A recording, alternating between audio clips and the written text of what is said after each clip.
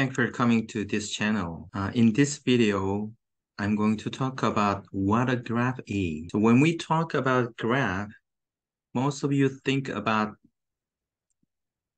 the graph of a function or the equation y is equal to fx. Actually, the graph of function or the equation of y equal to fx is the set of all pairs of the form x comma fx. For example, you can think about the equation y is equal to 2x. Then the set x comma 2x is the graph of the equation y is equal to 2x. So you can express this one in the plane like this. So when you plug 0, then 2 times 0 is equal to also 0, so 0, 0. And when you plug 1, then 2 times 1 is equal to 2 and here, so 1, 2. And there is a line passing through 2 points like this. So this is also the graph of the equation y is equal to 2x. But we are not going to talk about this graph. We are going to talk about the graph consisting of 2 sets, vertex set and edge set.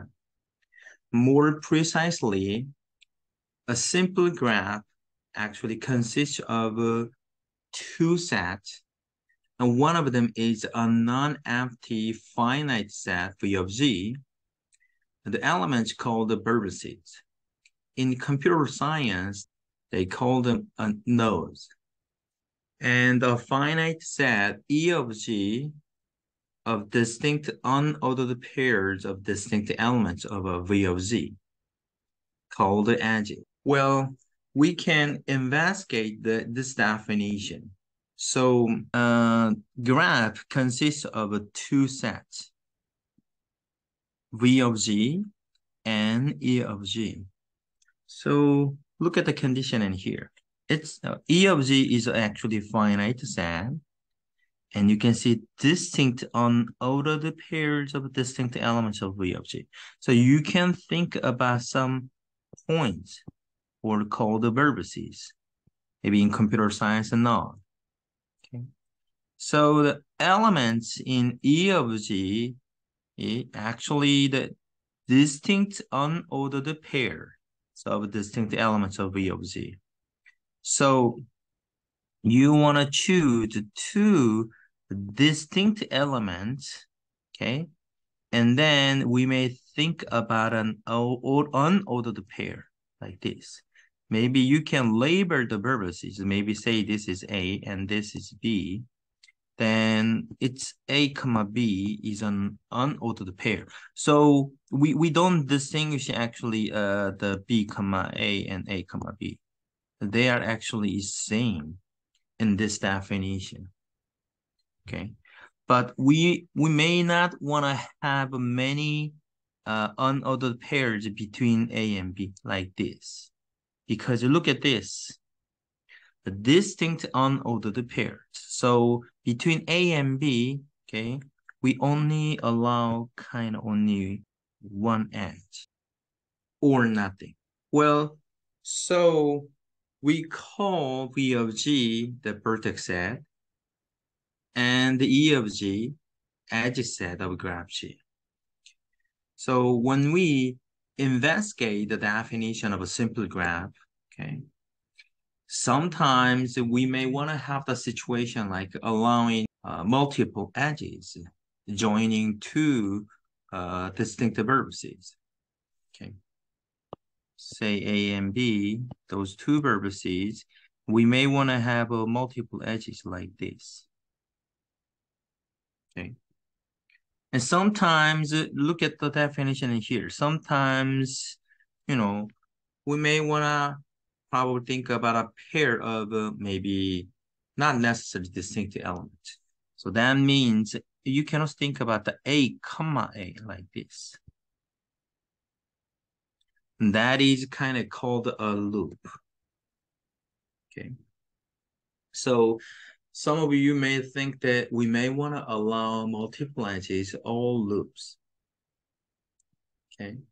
So the resulting object, okay, with maybe loops or multiple edges is called a multigraph. So more precisely, okay, we may adjust or manipulate, okay, the definition of a simple graph. So multigraph is almost same situation. We wanna have a vertex set in here, like non-empty finite set again, okay, but previous, we actually have a finite set. E of G is a finite set.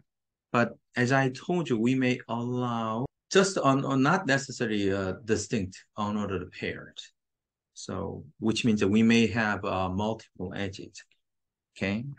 So we may have many like AB pairs. Okay. So that means it's not a set actually. So we call family, or we may use the term maybe multi-set. Okay. And we also maybe allow not necessarily distinct elements. So we may have a loop. Okay.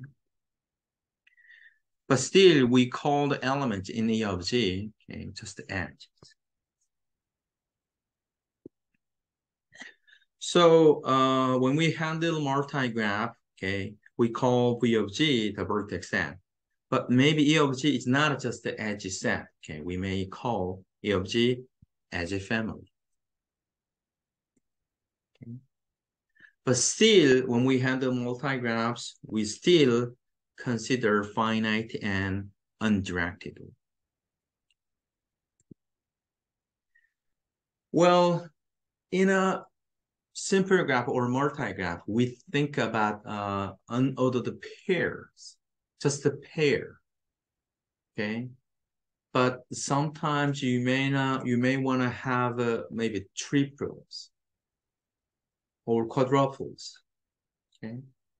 So hypergraph allow those kind of things. So more precisely, a hypergraph still consists of vertex set of a non-empty finite set.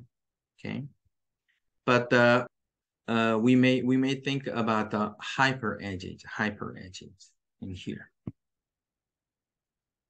So maybe we may have maybe triples or quadruples. So more generally, actually, we can have maybe just a non-empty subset of a vertex set. Okay. And that is called a hyper edge in here.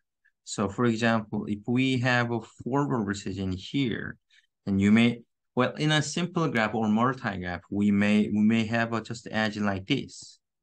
Okay, but in a hypergraph, we can have this kind of edge, but we may also have a situation like this. One edge and one hyper edge actually consists of like three vertices. Okay. Well, then what about directed graph?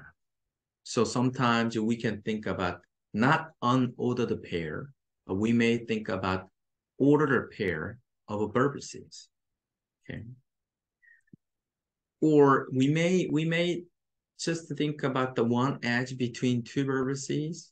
Probably we can think about like a two edge, three edge, or sometimes we may give a weight on an edge or even on a vertex. We may think about maybe weighted graph or even directed weighted graph, maybe network. So we can also think about those types of graphs. Thanks for watching.